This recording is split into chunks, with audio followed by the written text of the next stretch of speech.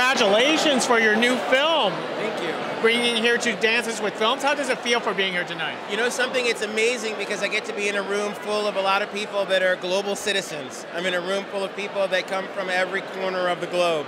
And I think ultimately that's what film is really all about, and that's what saves the film industry, is that now finally we're all participating, we're all doing it together. So tell us about this documentary that you brought. This documentary is about a wonderful group of individuals that are trying to continue to stand up for freedom. They come from a place called Burma. Some people know it as Myanmar, and they have immigrated from there to America, specific to a small town right outside of Atlanta called Clarkston, Georgia.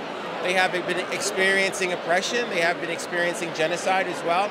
And this place in the United States is actually being able to give them refuge as refugees. Well said. When audiences have a chance to watch this film, what is the one most important take you hope they walk away with? That we're all in this together. That we all can help and lift up each other, and we can actually have a lot more cultural cross-sectionality in the world.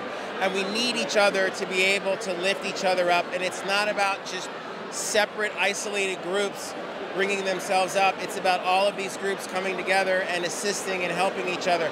It's love thy neighbor. Well said, well said. Thank you very much for speaking with us. You got it, brother. Appreciate Take care it. of yourself.